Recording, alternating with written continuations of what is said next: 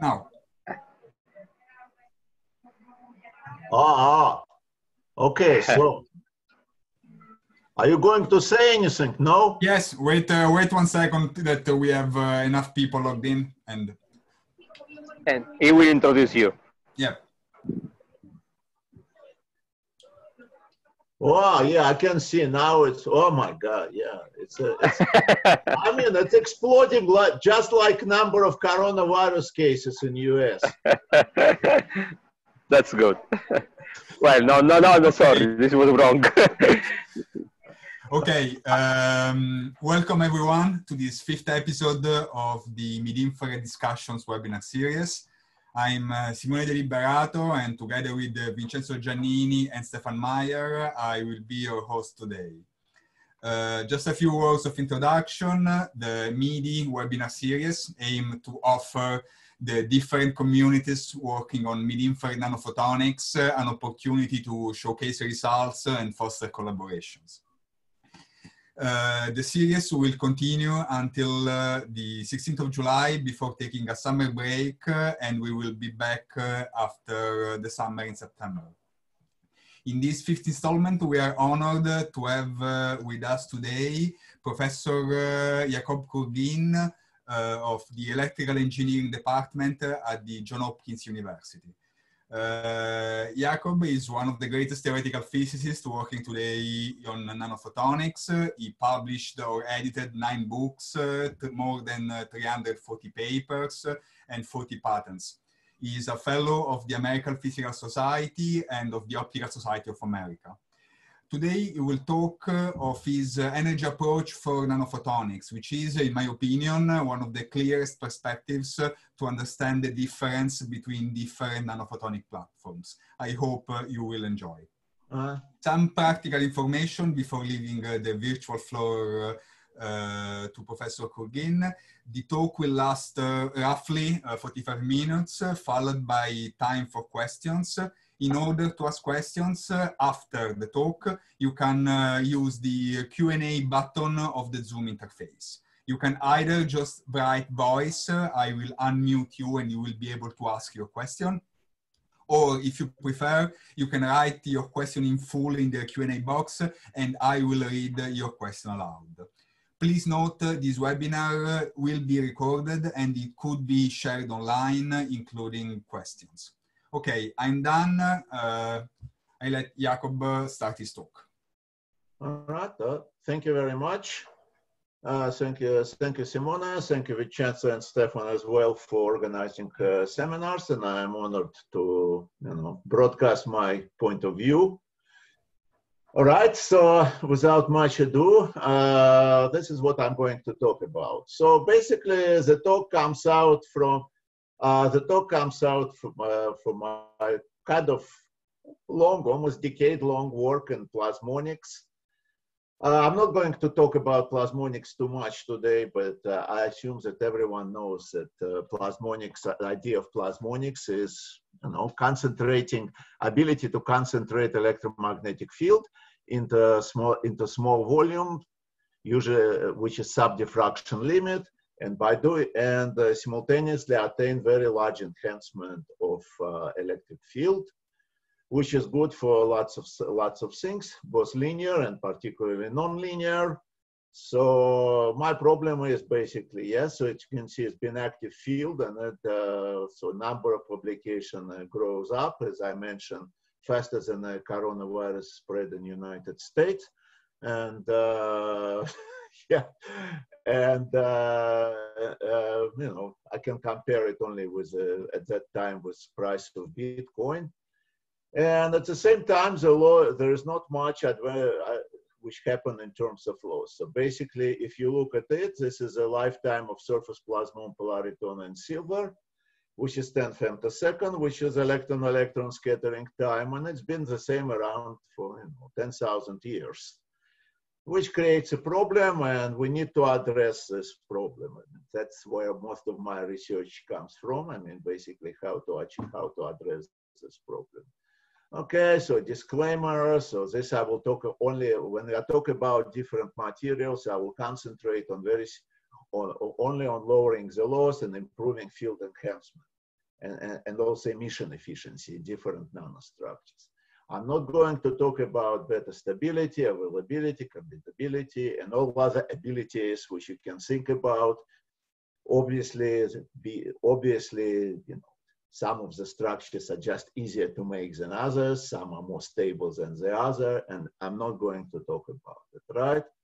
Most of information is not really new, contained in the literature. This is just to me, I'm looking at it from a slightly different angle. Usual results may vary, don't try it at home. Usually, that's what they write on the packaging.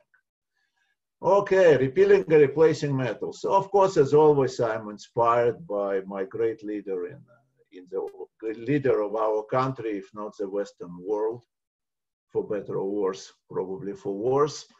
So as he said, repeal and replace, right? So make plasmonics. So that's also his word. We'll repeal metal and replace it with something terrific. What is more terrific? He never said, but we'll try to see what is more terrific.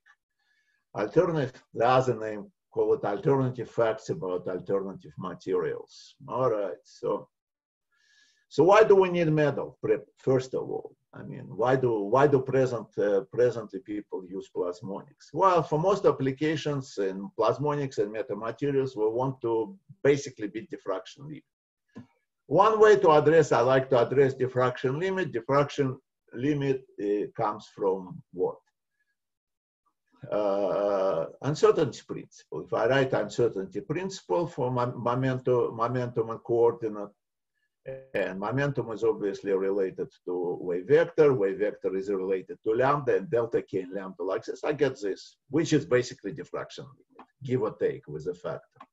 So in a sense, diffraction limit is basically comes from uncertainty principle, if you can think about it. And once you look at it, you can see that you cannot violate it. Well, you cannot violate it assuming one thing, assuming that n index is a real number. So what if n is not a real number? Then I have no. Then of course we're not in a Hermitian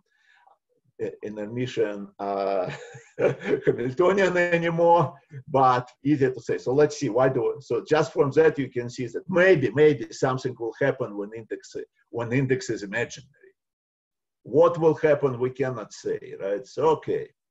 So let's look at it from a different point of view. So let's look at energy balance in a mode. So this is a mode of a resonator at time c. So we have electric field. And of course, usual dispersion relation between wave vector and omega. And the length is comparable to wavelength. So it's a normal resonator. So we have energy. So energy inside, we have electric field. So the energy is this, right? Electric field. I'm talking about now simple structure, so no dispersion. And so just epsilon e square over 2. And I call this energy is kind of potential related. What if my time shifts by quarter period? So now I have a cosine. Now instead of electric field, I have magnetic field. And this is relation between electric and magnetic field and the usual thing, right? And of course, I get magnetic energy. Magnetic energy is equal to electric energy. And it couldn't be otherwise, because otherwise you would not be able to have self-sustaining oscillation. So basically what you have a kinetic energy, electric energy, which is kind of potential energy. Then you have magnetic energy, which is kind of kinetic energy. And, it goes back forth, sort of like pendulum or weight on a spring, right? So, and they have to be equal, absolutely. If they're not equal, then of course you cannot, what it is actually, if you think about it, is just Lagrangian derivation of oscillation through Lagrangian, basically, in the popular way. Okay, so what happens if we actually try to squeeze our mode and it becomes smaller than lambda? Well, everything stays the same for electric field, for magnetic field, and now you run out of your integration, your authority. You integrate, so instead of integrating over few lambdas, you integrate over this characteristic size A.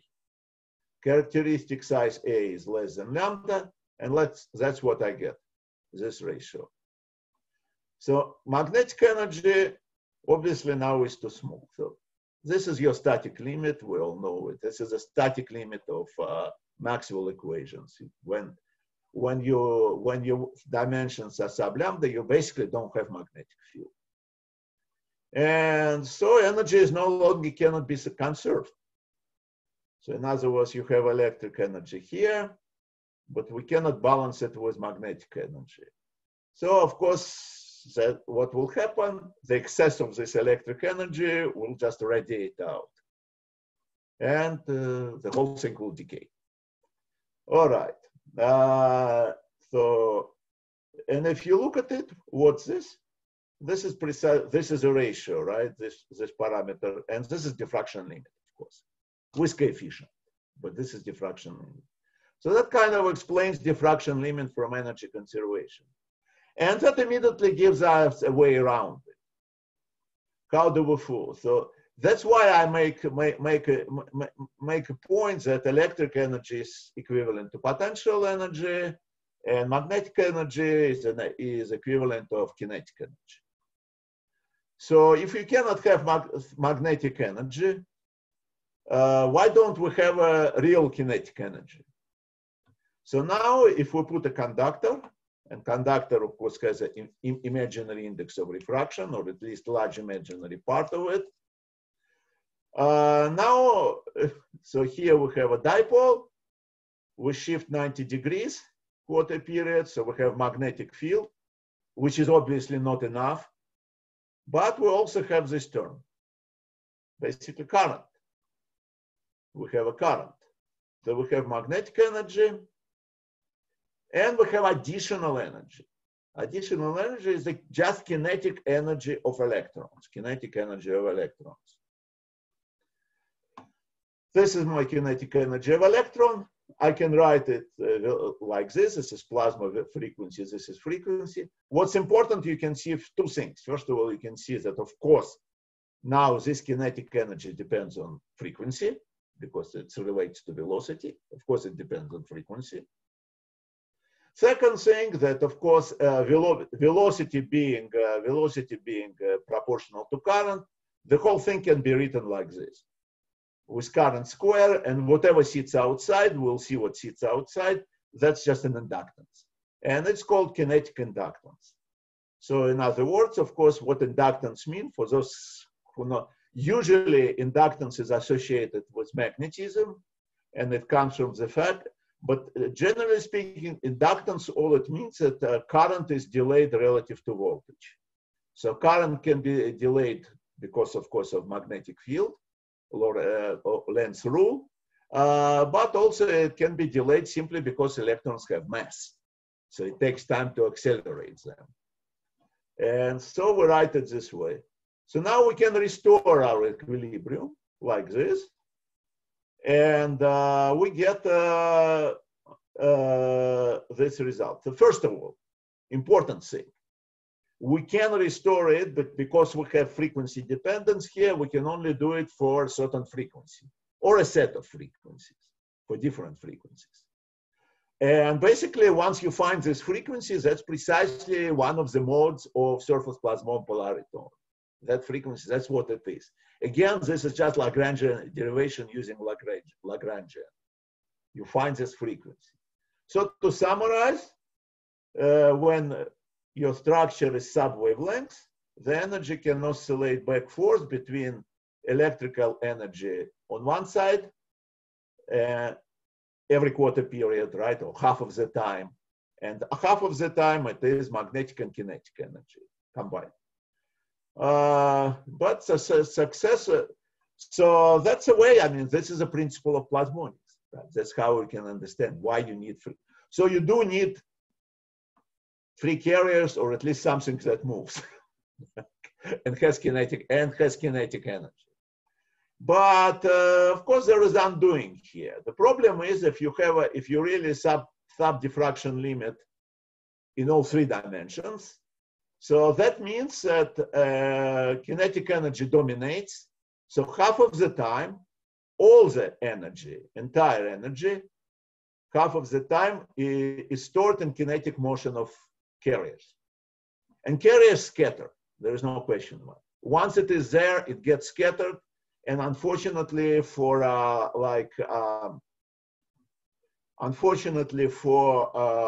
metal, because you have a very large density of states there, the rate is on the scale of tenths of femtosecond.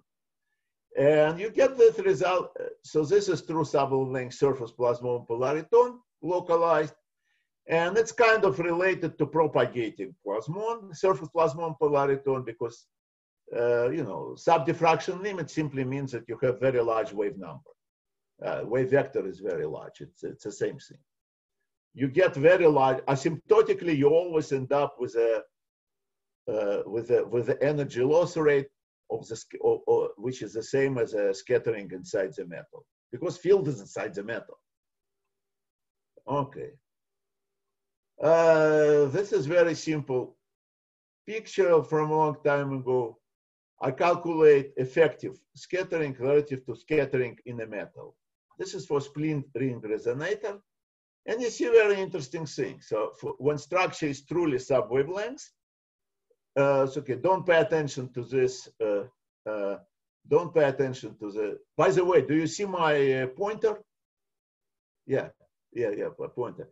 So this side is just intraband absorption where loss of metal is just enormous, so you never work there anyway. But here you get kind of a flat shelf, which basically that's what it means. You have scattering rate, which does not even depend on the wavelengths, and it does not depend much of the size of the resonator as long as it is significantly sub-wavelengths. But then at long free wavelengths, situation kind of gets better. Scattering, and that's important because here we're talking about mid-infrared. We're talking about mid-infrared. Okay. So if you look at the boundary here, boundary depending is somewhere right there, 10 micro, between 10 and around 10 microns. So from this point of view, this is basically a kind of sort of boundary between optics and electronics, not exactly. Approaching. Okay. So this is border wavelength. Border wavelength is omega equal to gamma. So gamma is 10 femtoseconds. So that's so 10 microns pretty much there. 20 microns. Electronics and conduct means. Okay. So of course this is well known. This is well known. Because if you look at any practical structure, we all know that, like, I teach electrical engineering, beginning courses, we always like to show inductors. But in reality, if you need any high Q structure, like a device, like a filter or whatever, nobody actually ever uses inductor, because inductor is lossy. So what's used as usually what you use usually is a mechanical resonator. It can be quartz, or it can be a surface acoustic wave. Or it has to be large cavity, which is size of wavelength. Right, so the true sub-wavelengths region, kinetic lossy, right. So what happens at low frequency? Well, at low frequency, if we write a Maxwell equation, now you can see two terms here. So if gamma, so as long as gamma is much larger than omega, look what happens if gamma is larger than omega, so long wavelengths. Now, instead of displacement current, we're actually going into conductivity current. So you can see right away frequency dependence disappeared. And low frequency current dominates, and magnetic field can be high enough to work. Well, of course, we know it. Look, I mean, if you look to go to 50 hertz, you have something like a transformer. Transformer, of course, is lossy, but the scale of loss there is not 10 femtosecond by far, much longer. So that's why basically metals may actually work in mid-infrared. Okay, so now why people try to change that? So, well, metals are lossier than semiconductors, and it's very easy to understand why, because if you look at a simple Fermi golden rule, you have transition here. This is how metal absorbs. You go from light, you scatter, electron goes from below Fermi level to above Fermi level. And the same with semiconductor. But of course, density of states here in a metal is maybe order of magnitude higher than density of states in semiconductor, just because Fermi level is lower. And of course, you cannot get to plasmonics in visible region with doped semiconductor because density of carriers is smaller. But it's a viable alternative. It's a viable alternative, right? Okay. So very quickly, this is what alternative to different material is. And if you look at it, this is a metals. Metal can go all the way to UV, but once you go to near the infrared and terahertz, you have lots of different materials, doped semiconductors, transparent conductive oxide, nitrides, and they have lower, and their mobility is actually can be much higher than in the metal. Okay, so this is example. And they can get negative epsilon. Okay. This is typical materials which I use there. At least if you look at indium gallium arsenic, you can see that gamma is much less there than in the metal, better than even silver, definitely than gold. Okay. Now what I want to look at is how does loss depend on wavelength? So now it's a very, again, from the energy balance point of view, we look how it depends on wavelengths. So we have electrical energy balanced by magnetic and kinetic. So energy stored in magnetic field is this. And this energy is not dissipating. It's just a field. Field cannot dissipate. Energy stored in kinetic motion, that's what dissipates. You only get dissipation when your carriers are moving. That's a mechanism. So very simply, we can write a ratio of gamma. This is my effective decay rate. This is decay rate in a metal, and this is ratio. If you look at it in a little detail, you'll get very mundane result. R over L, resistance over inductance, resistance over inductance, which is what it is. Which is what it is for every LC circuit, RLC circuit. That's your decay resistance. So we consider a wire or a pipe, either this or PX, and we get results. This is my kinetic inductance. So it depends. So kinetic inductance depend on two parameters: plasma frequency, plasma wavelengths, and characteristic dimension. So the smaller is characteristic dimension, the larger is kinetic inductance. Why? Because the smaller is dimension, you have to put more, you have fewer carriers. So to maintain the same current, the carriers have to move faster, and they have a larger kinetic energy, basically. Magnetic inductance, of course, is frequency independent, and actually it doesn't depend on cross-section, only on length and length. So ratio of kinetic inductance to magnetic inductance can be written like this. And F is of order of 1. So we have very simple result. And the result is very interesting. So the effective loss rate depends on the ratio between plasma wavelengths and characteristic dimensions. If you look at it, there is no wavelengths at which we operate here, only plasma wavelengths. And here is a very interesting result, right?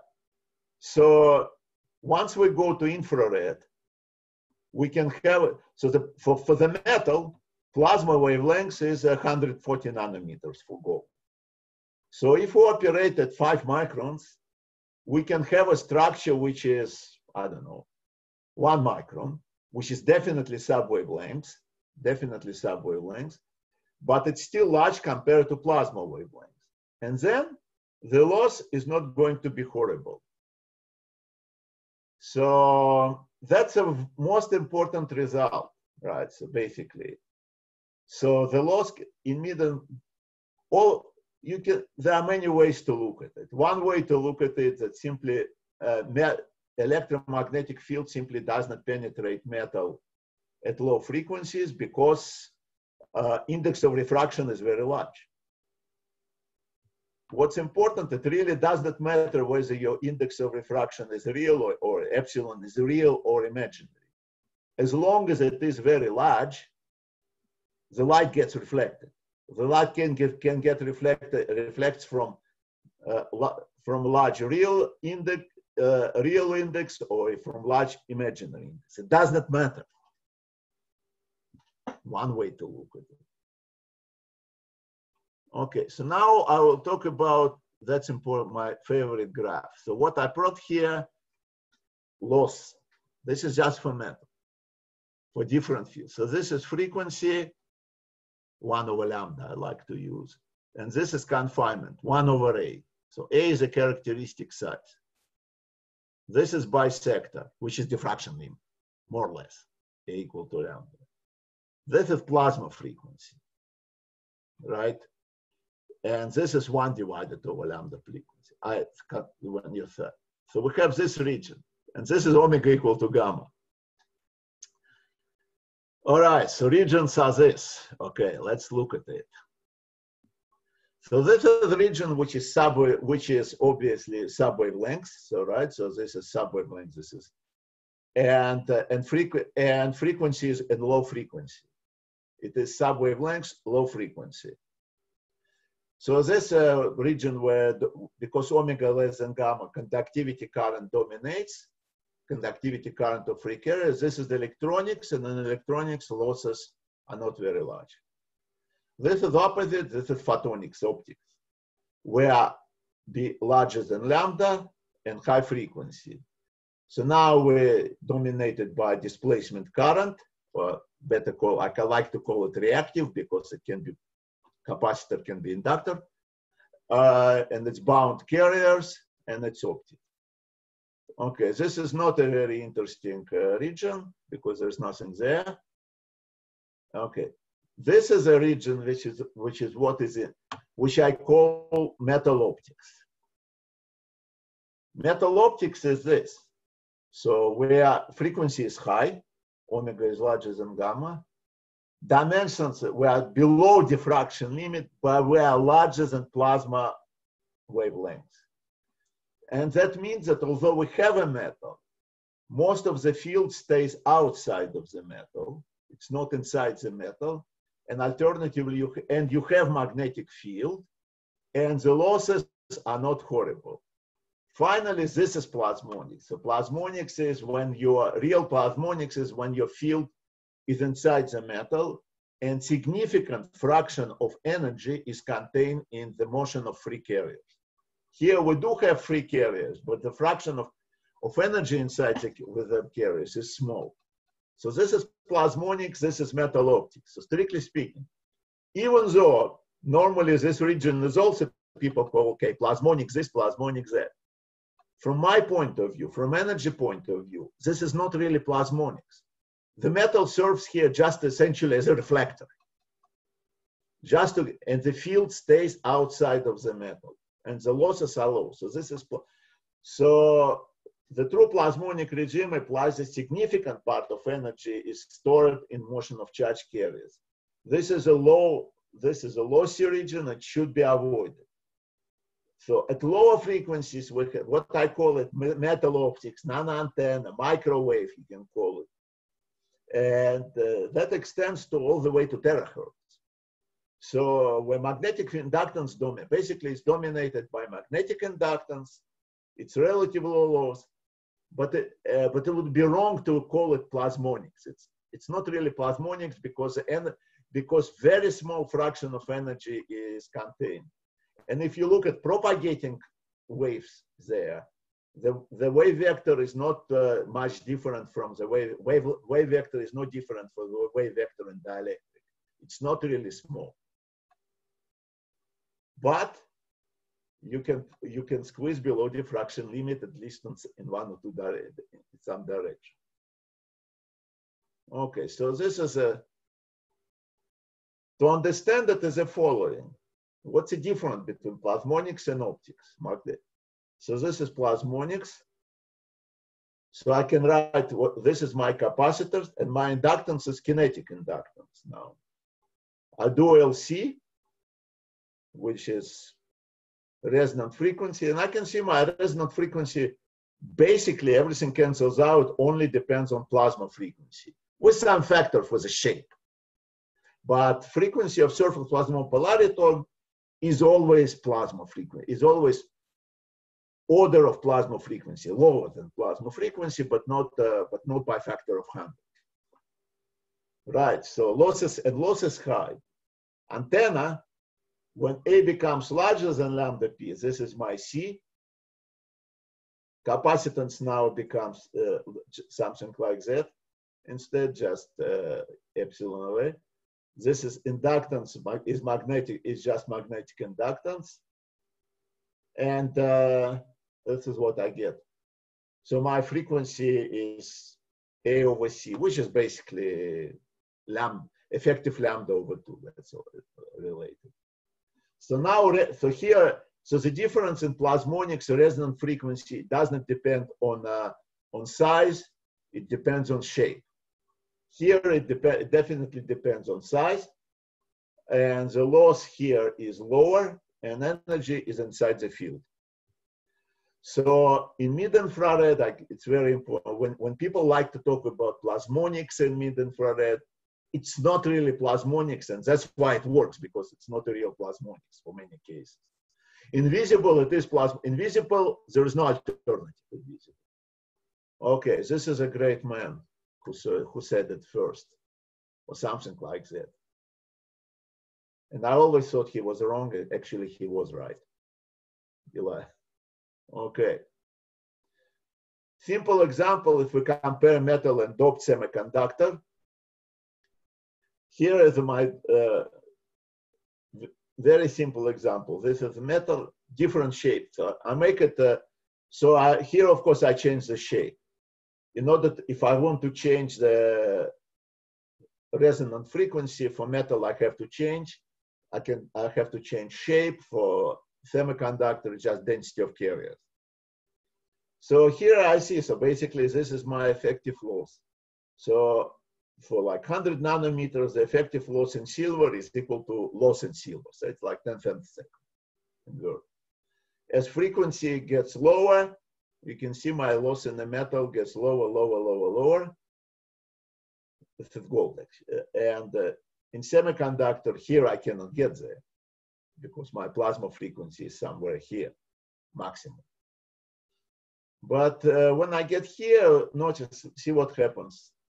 Even though loss in the metal is higher than loss in semiconductor, scattering rate, for the kind of a plasmon, you're much better with metal than with semiconductor, because field simply doesn't penetrate. Field simply doesn't penetrate. Nothing. This is just numerical calculation with in-tune resonance. This is basically, I want to go very quick through it. So this is how I tune resonant wavelengths, by shape or by density. But the point of the matter is that field gets enhanced more in a gold rod than an indium gallium arsenic sphere, even though indium gallium arsenic has high mobility. This is going back to electrical engineering 101. You look what the loss is. The loss depends on resistance or conductivity. It does not depend. Mobility never enters it. It doesn't matter how high is your mobility. You also need to have lots of carriers. And if you don't have lots of carriers, the loss is high. So this is a loss I go through. I don't want to, I'll go through this quickly. It's very easy to understand the loss dependence on electron density. I have current density. This is magnetic field density, and kinetic energy density. So you can see, so this is effective loss. It's the same derivation as I did before, So the problem, the key is here. The higher this ratio, the ratio of this is magnetic density and this is kinetic density. So if we have high, so look at it this way. If we have high density, then for the same current, we can have fewer we have slower electrons. So the energy, kinetic energy, is proportional to square of velocity. Therefore, it's much better to have great many electrons which move relatively slow than one electron or two electrons, or few electrons, which move very fast. It's kind of almost intuitive. You kind of expect when electron starts moving very fast, it should start dissipating like crazy. So why don't we have many electrons so they move slow and support the same current? Right, right. I want to go, this is quickly, the same thing, you don't want to dilute electrons. It's not a good idea because either hyperbolic material or spoof plasmon, same thing. You want to have many of them. I will go very quickly. If I go, because I want to go to phonon. So this is gap plasmon, and it's the same picture. Your loss depends only on the ratio between characteristic size and lambda. So you have a gap, the loss will become large when the size of the gap becomes comparable to plasma wavelengths. So it's of course well known, if you go to terahertz, your terahertz waveguide has very low losses. It can be it can be deeply sub-wavelengths from the point of view of terahertz, maybe it's 1 micron, but it's much larger than plasma wavelengths. And if you go to the field of quantum cascade lasers, that's how terahertz quantum cascade laser works. It uses metal waveguide. Numerical analysis. Okay, let's go very quick. So this is just a numerical analysis. It proves that it's true. It's much better to have metal waveguides and doped semiconductor waveguide. Okay, this is using phonon polariton. This is previous work. So lots of, so the point of the matter is, does it have to be? So this is dispersion of plasmon polariton. And the claim to fame of a phonon, that in a phonon, your scattering rate is only picosecond versus femtosecond. So inverse. Phonons don't scatter that well, which is good. So this is, but the problem is that now instead of motion of electrons, you have motion of charged ions. But now you have, in a popular picture, you have a spring. For example, this is silicon carbide, 2 ions, and they're connected by a spring. Spring, of course, is electrostatic attraction in the bond, but I show it as a spring. So electrons, so now you have 2 types of energies. So the ions have kinetic energy and they have potential energy. And that's how it oscillates. Potential, kinetic. Potential, kinetic. And what does it mean? So now this is, so when we actually get our polariton, we'll have this type of equilibrium. So before we have electric field versus magnetic and kinetic, but now we have this big guy. This is potential energy. And this actually kind of sort of creates a problem, which on one hand, obviously we can get much higher Q because gamma is less. On the other hand, so we can enhance energy very, very, very, very well. We can put a lot of, we can excite resonantly phonon, and phonon kind of will store a lot of energy. But that energy will not be in the form of electric field. And it will be in the form of potential energy of the spring, which actually is still electric, but it's inside the bond. So it's very difficult. So it is there, but you cannot access it. It's, of course, it's still, everything is electrostatic, electrical energy. There's nothing else in the world other than electromagnetic field. And as long as we're not talking about gravity and nuclear forces, of course, everything is electric field. But this is kind of spring, I call it inaccessible electric field. You cannot really put your probe inside the bond. If you can, you'll have a good enhancement. That's true. Yeah. So of course you have Restralen. Restralen is here, where epsilon is negative. Kinetic energy, and here you have epsilon less than 0. Physically, it means kinetic energy is too high, and you cannot get balance. So then you get the structure, and this is it, right? All right. So looks exactly like metal, but you have a resonant frequency. Okay. I mean, when I say electron has a lot, ion has a lot of potential energy, it simply comes from this, right? This is your energy, electrical energy, and this is just, and of course near the resonance, the dispersion is very high. So the reason you get, actually, everyone knows this formula, but the physical reason for this formula on the microscopic level, why is it not just epsilon, but this derivative? It comes from, it's actually addition, but it comes from potential and kinetic energy near the resonance. Okay. Okay, so here's my energy. So for here, let's do energy balance analysis. All right, so this is my oscillation of the dipole. So let's go step by step by step. So we have, each time we change the time by quarter period, which means we change phase by 90 degrees. I call it in phase, and this is quadrature. All right, in phase. So energy so let's look what we have in phase. So here we have pure energy of the electric field. Pure energy of electric field is just this.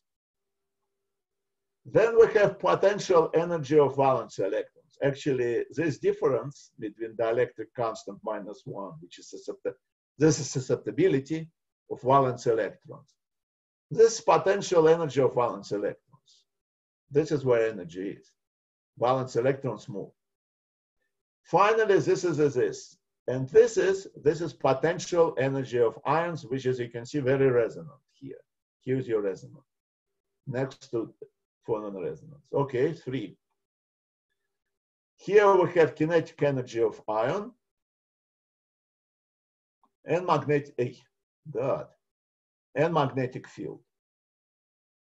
So this is and from this energy balance, I'll show you. You look at this and compare different structures, and you can get lots of interesting results.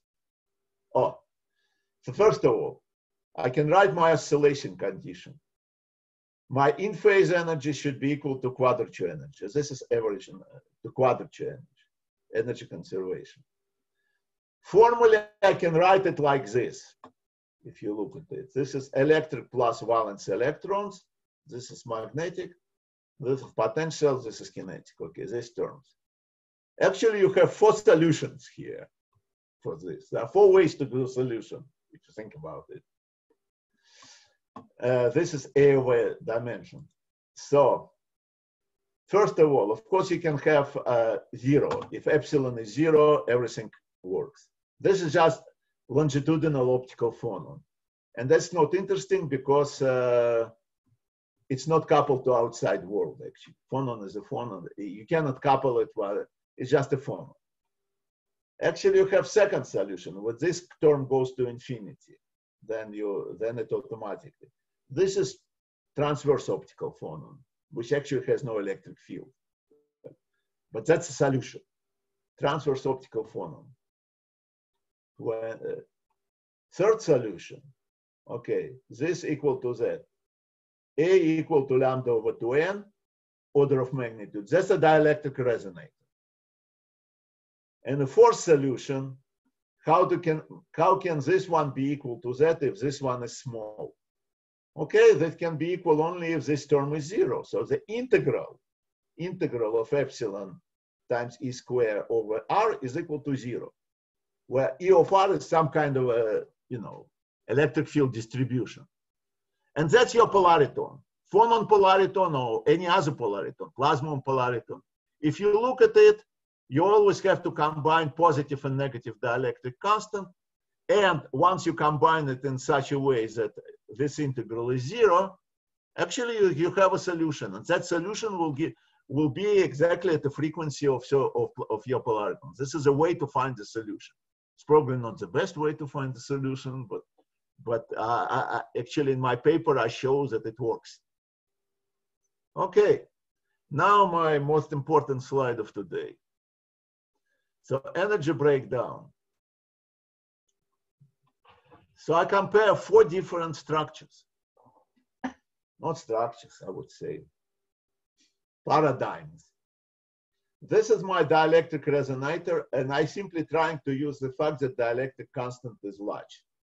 So I'm operating maybe close to phonon resonance, but on where epsilon is positive. So my dimension should be, dimension is something like that, but n is large. Let's look at the energy breakdown in phase. In phase, I have electric field. I have valence electrons. Let's assume susceptibility of electrons is 5, 6, 7. So usually it's high index. So you have, and I have potential energy of phonons. So actually, if I look at this sector, at this pizza slices, the yellow pizza slice, that's actually fraction of electric field. And then immediately tells you how good is the structure for field enhancement. Actually, not that good, but kind of good.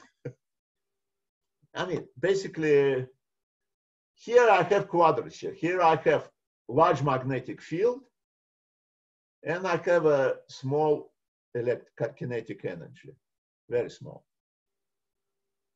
That actually, this determines my Q factor, the electric field. So that's a dielectric cavity, and that's why basically people call it always magnetic mode. It is kind of magnetic because the epsilon is very large. So relatively speaking, so magnetic field is large compared to electric field relative to, say, vacuum. So actually magnetic energy is a dominant. Magnetic energy is much larger than energy of electric field, because here most of the energy, here you have valence electrons vibrating back forth, here you have ions vibrating back forth. So Q is not very high. Q would have been high, except it's not very high because of radiation loss. You always have radiation loss, although, you know, people try to, there are lots of work trying to limit it. That's when people use, you know, I don't know, bound state and continuum, anapole, and all of that. In principle, can be solved. Now my phonon polariton. Dimensions are very small, A much lambda than n. But on this pie chart, this is a problem. Most of the energy, once I'm in the Riststrahlen region, I'm very close to resonance. Most of the energy is just ion vibration. And here it's also ion vibration. What you see here, this is potential energy of ions, this is kinetic energy of ions. Q is not very high, but relatively high to metal simply because phonons don't scatter as much as electrons. But it's not great for, you can get relatively good Q, but you cannot enhance field that well. Because most of the energy, all you have is you have your spring oscillating back forth, back forth. This is plasmon polariton. And since we're inside mid-infrared, we're talking about doped semiconductor. So here you can see the ratio reversed completely. Very small, not enough carriers, so very small magnetic field, very large kinetic energy. Q is very low, Q should be low. On this side, but here we're okay, kind of, because now we don't have those phonons, there is no potential energy of phonons, so electric field is kind of sort of like this. But finally, we go to what I call metal optics, and here I just show you kind of some kind of a patch antenna, if you want to think about it. Well, This one has a large electric field because typically you typically feel as well, I don't know, magnesium fluoride, not a very high index of refraction. And besides, you actually look for field enhancement on the fringe here. So electric field energy is relatively good, right? And here we have magnetic and kinetic, and magnetic field energy is larger at a cost. The cost is actually, this becomes actually sort of lambda over 2n, and it's not much it's sub-wavelengths, but not much sub-wavelengths. So that's a story. So to summarize for phonons, we have two different kinds of Q. So in metal semiconductors, we have this, drew the formula, and Q is omega over gamma, which is the same as real to imaginary epsilon. It's the same. In the dielectric, in the Restralen region, this is what we have. Gamma is 2 orders of magnitude beta. So we have 1 gamma. This determines decay rate and resonant line width. And it improves by a hell of a lot, this type Q. So in other words, you'll get very narrow resonance, which is good. But field enhancement actually is determined by this, real O epsilon to imaginary O epsilon, which is something like this. So instead of omega, you get omega minus omega TO, which is much less, close to TO. So it's not that great. Okay. So here is comparison. Here I show that this is what plasmon with indium gallium arsenic, which is outright not very good. So if I use silicon carbide phonon, I can get enhancement of the field. I get very narrow here, which is good. And I do get larger enhancement, but enhancement is like 3-4 times better, not 80 times. Still better.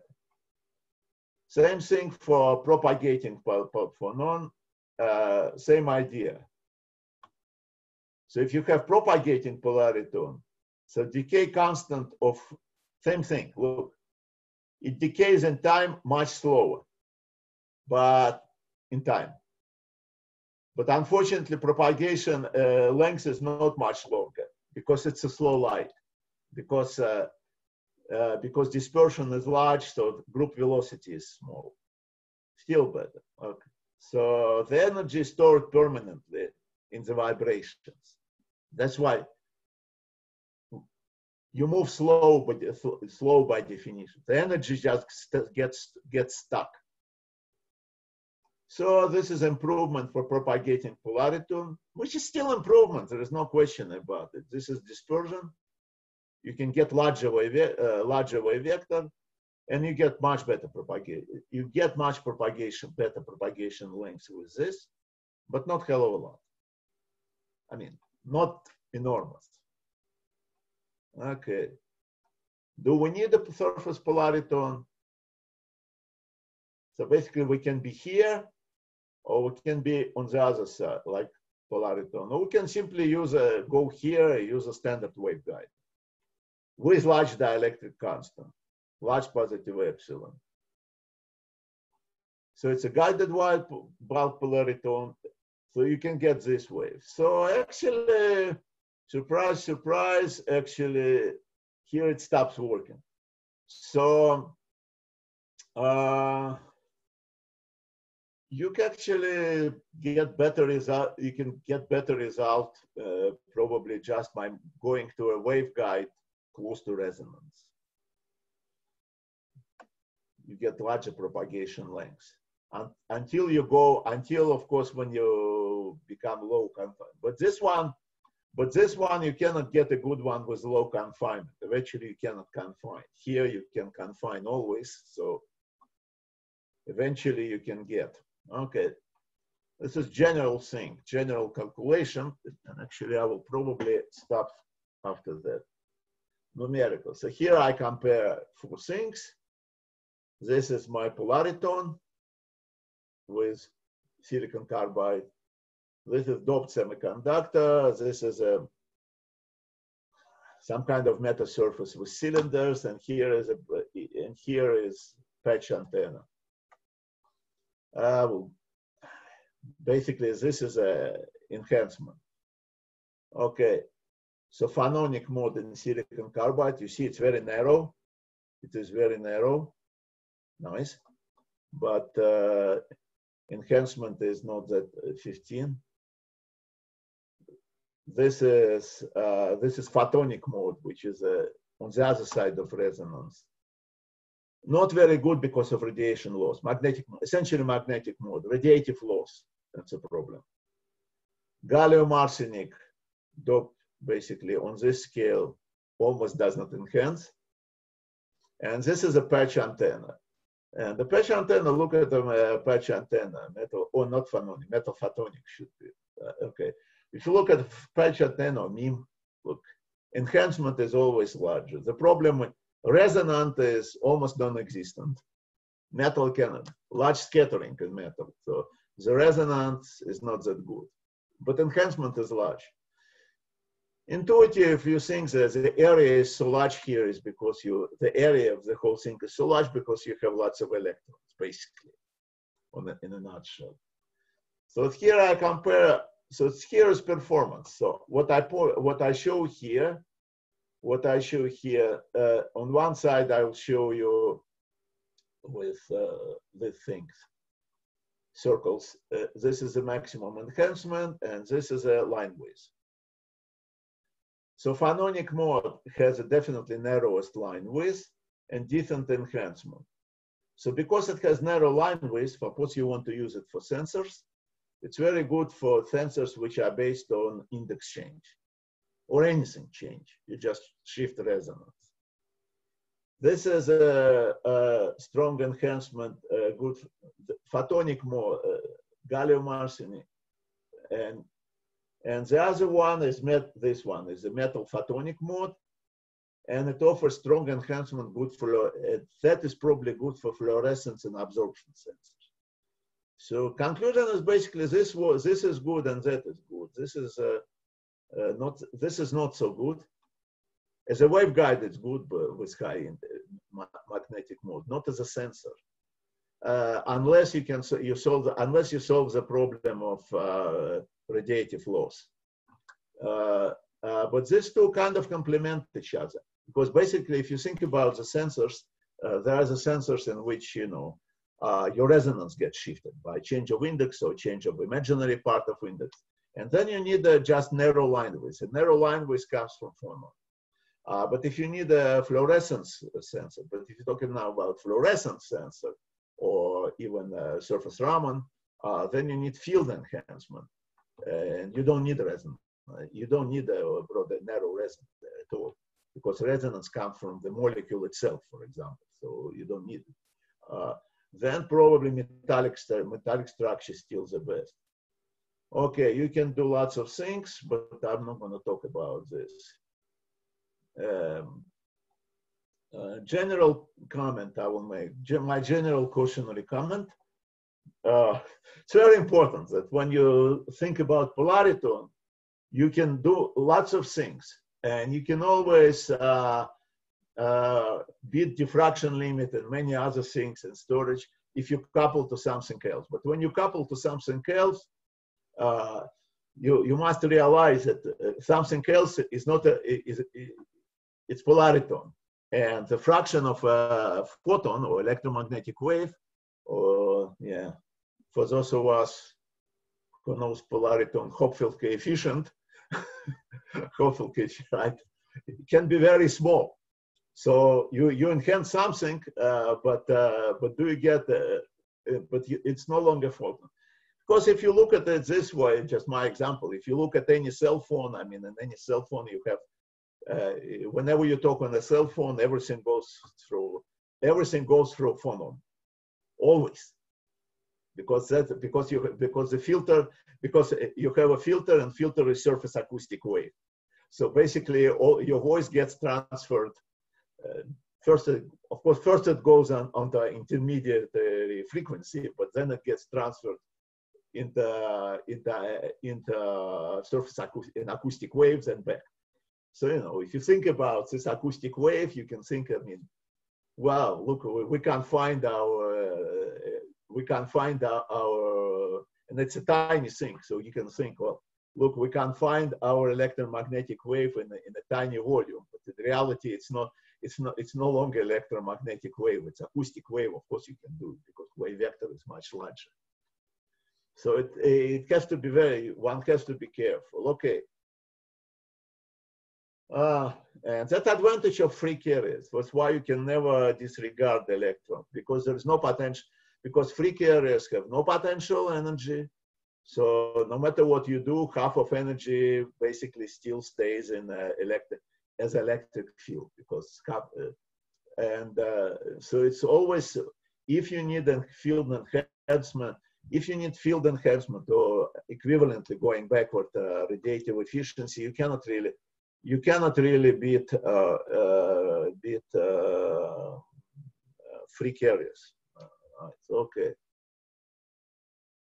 Oh, I will give you one talk. So because I talked a lot about very quickly, I talked a lot about this potential energy. So potential energy, what is potential energy of the spring? Look, I mean, spring, what you have here in reality, you have positive charge here, electron is around, or it can be electron in a bond. And actually, if you look inside, when you polarize this atom, electronic cloud, it's very easy to see that inside you have enhancement. The field immediately gets enhanced inside by Q, omega over gamma, whatever gamma decay rate. So actually inside this electronic cloud, when we polarize atom, we have a very large electric field. The problem is we cannot access this very large electric field. On the other hand, if you think about Doppler atoms and stuff like this, Doppler atom, if we talk about infrared, really farther in the infrared, your dimensions become larger. And actually you have Doppler, and you have Doppler, so you have some Rydberg atoms. So Rydberg atom, you have higher states. They're fairly large, they can be like few nanometers. And perhaps there you can see this enhancement. That is actually very interesting. Maybe something similar can be observed inside quantum dots. The point is that you always have huge fields. Whenever you have an oscillator and you resonantly excite oscillator, somewhere there inside you have enhancement of the field by a factor of Q, but it's always inside. The beauty of Plasmon is that actually you also get it outside as well. But if you could get inside, that would be a good thing. All right, so this is basically my conclusions, which I will talk very quickly, not all of them, because I did not cover everything. So the best way to attain low loss plasmonic device is to avoid plasmonic regime, definitely. And that's why in mid-infrared it's done automatically. You use metal in the mid-infrared, and the farther you go from in wavelengths, basically you're in a regime which I call metal optics, which is not really plasmonics. It's a metal optics. The field does not penetrate metal much, and the losses reasonable can be. Right, so all other materials like doped semiconductors, ITO, it's basically they're always inferior from the point of view of enhancing field, reducing loss, but you know, they can be perfectly okay for something else. I don't know. As maybe some nonlinear material, stuff like that. So I'm not talking about it. All right, it's not good idea to use all kind of meta surfaces and spoof plasmons. It's better use simple structure. You can use phonon or actually exciton as well. So you do get enhancement of, you get nice narrow resonances. You have large good confinement of energy, not so good in terms of field enhancement and Purcell effect. And again, one big issue. So you can do many different things, but honestly, okay, maybe you can do combination, kind of like non-metallic, like phonon cavity phonon resonator combined with metal antenna can be interesting. But it's very important that the farther in infrared we go, the better metal looks. So you can find, it's kind of, you know, catch-22. You cannot replace metal. There is not you cannot come up with anything to replace metal in the visible and UV. You can come up with many things to replace metal in infrared and terahertz. But the problem is that the need to replace metal is not that acute because metal kind of works as well, reasonably well. But I'm sure, I mean, there's lots of things which can be done.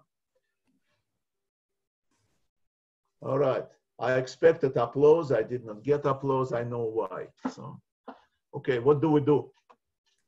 Well, already I, and I'm sure also the public, thank you for this really great talk, very, very pedagogical. And now we open the floor for questions. Just a quick reminder, either you write voice and I unmute you and you can ask your question, or you can write your question in full in the Q&A box and I'll read it loud.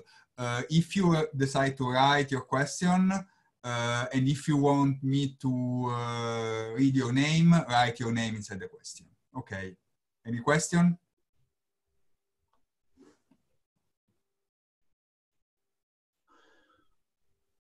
Well, well, now you will have to do it. No, we have them, no worries. Motu, so yeah, we have a question. I may miss a point here. Could I ask how to relate the epsilon larger than 0 and smaller than 0 regions in configuration around page 35 to the silicon carbide structure?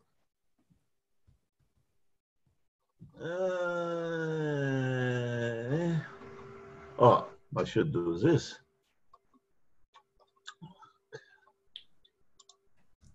From this equation, well, this is integral. These two are actually equal. I wrote it because even these two, so don't pay attention to these two. It kind of cancel. So this is basically, when you go through calculation, this is the condition. This is energy. Half of the time you have this energy, the other half of the time you have that energy.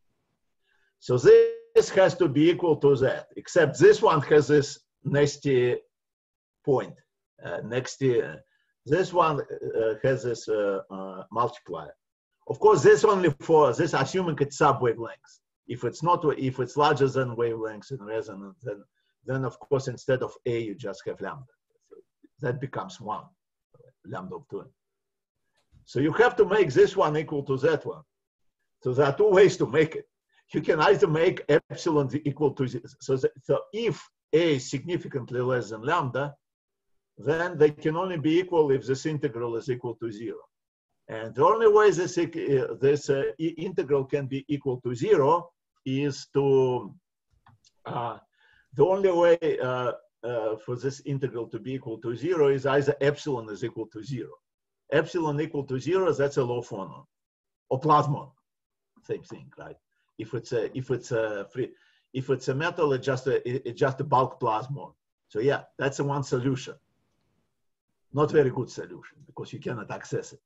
But the second solution is the integral is 0. So you need to have this integral equal to 0. So if this, so the only way you can make this integral equal to 0, assuming that your E square, if your E square is not 0, obviously, then you have to make it 0, epsilon has to be positive somewhere and has to be negative somewhere else. And when you integrate to 0. So and if you look at it, it's very easy. You can see if you look like a surface polariton, if it's a bulk plasmon, for example, bulk polariton, then it, sorry, not bulk, propagating. That's epsilon 1 plus epsilon 2 is equal to 0. And if it's a sphere, is epsilon 1 plus 2 epsilon 2 equal to 0, which is actually, for simple cases, that's what it becomes. But generally speaking, it's just this integral. Are you waiting for the questions? I have 2 points for you. The first, One of your last slides, third to last, you showed, yeah, the field is confined inside the atom. Can you expand a bit, because it seems you have some specific idea of how to access that field? Yeah. Well, I don't have my specific idea. On the slide, you told about something. No. Well, it's just you know, Lorentz calculation. So I calculate what is my internal atomic force. Basically, that's what if you go through derivation. So basically, you find what's your displacement. Your internal field is related to displacement, something like this. So this is your force which acts on it. So at resonance, the electric field also. Okay. So you have a electron which is held in place by some electric field of the atom. When electrons start moving back and forth, obviously that field also oscillates with the same frequency, and you can easily to show that the ratio. Yeah, it's clear. That the ratio is this: that it's related to external energy, external field, exactly like this. So, which means somewhere there inside, the deeper the better. Somewhere inside here, you have this field, which is huge, because now we talk about atom, maybe your gamma is really small. So if I put now, if I somehow can put my, I don't know what, let's call it a probe. If I put probe there, then I will see this, and I can do exactly the same thing I can do in the rest. I mean, it's another type of resonant cavity, basically. Yeah.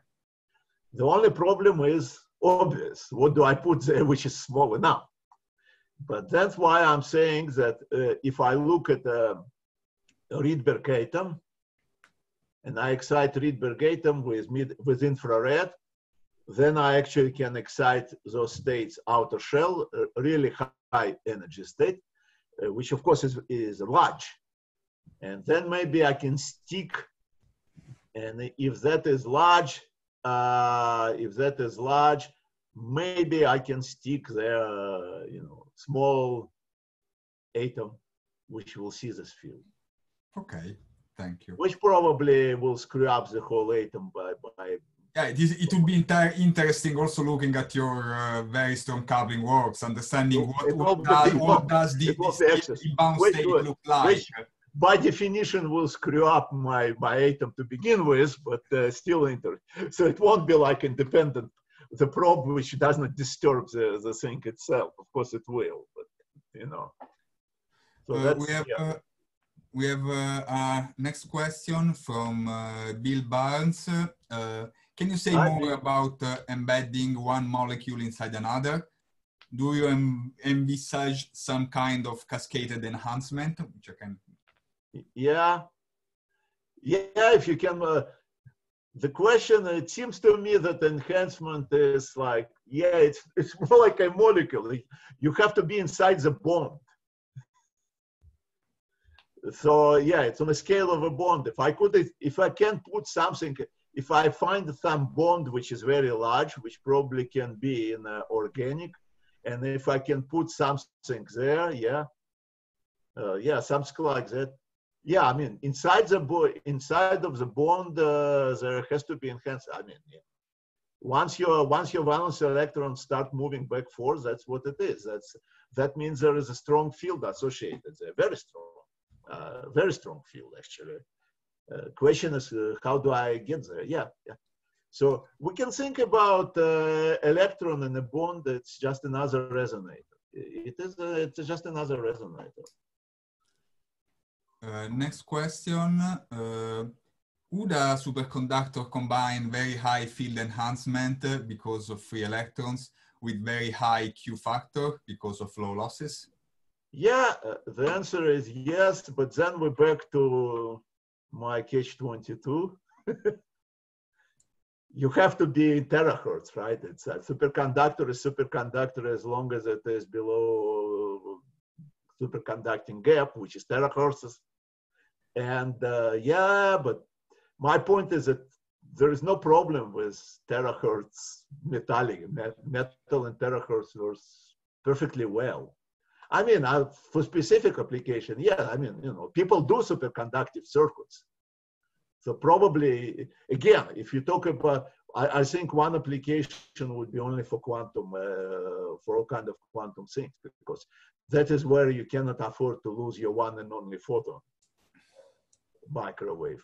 But otherwise, but the loss even in loss for terahertz in the waveguide, in like, I don't think it's high enough. Just a normal strip waveguide is not that bad for applications which are not quantum. What I'm trying to say, which are not quantum, metal seems to work. If it's quantum, yes, and that's what people do, of course, because you cannot afford to lose one photon. Okay, do we have any other question? If not, we have one. I just have a general question about the webinars. It is possible to get the slides of the various talks. This is a question for me, I guess. Some of at some point we will upload the videos of the talks, probably in August. For the slides, we will try to make the slides available, but for the moment, we haven't arranged it yet. Any other question? No. Okay, then with this we are done. I think we all can thank Jakob again for the great talk. We hope you will be with us next week. Next week we will have Professor Andrea Alou from the City University of New York, who will tell us about his work on mid-infrared polaritonic metamaterials. Details of the talk will be announced on my Twitter account and on the event page of the webinar. And with this, we thank the speaker and all the public, and see you, be with us in a week time. Bye. Great. Thank you so much. Yeah, appreciate it. Thanks to you. Bye. Bye.